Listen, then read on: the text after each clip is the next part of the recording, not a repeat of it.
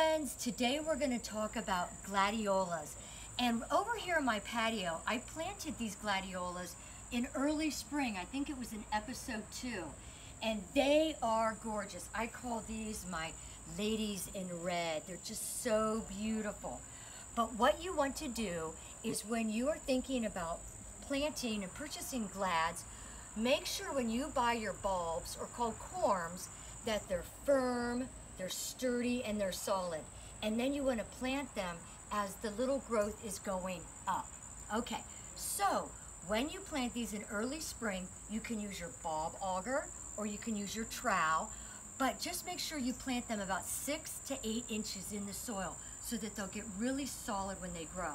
Now, what you may want to go out right now and get, you can get them at any kind of garden store, these stakes. And I buy about 24 to 30 at a time.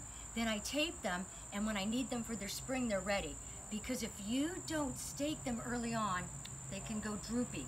And the best way to remember it is stake it, don't break it. Stake it, don't break it. I know, I think of these silly little things.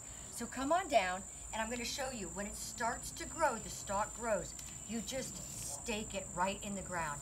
Remember, they get a little top heavy. They're really pretty, but they'll fall over. And also with a lot of this bad weather and storms and rain, you don't want to lose these because they're so beautiful.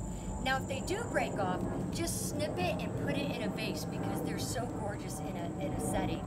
So friends, I hope you learned a little bit about the gladiolus. They're a perennial and they're a bulb and they come back every year. But one last thing is when you do plant them, try to plant your bulbs and then 2 weeks later, close to that bulb, plant new ones, and 2 weeks later, plant other bulbs. That way you have the color all summer. So friends, I love you, and I look forward to our next video.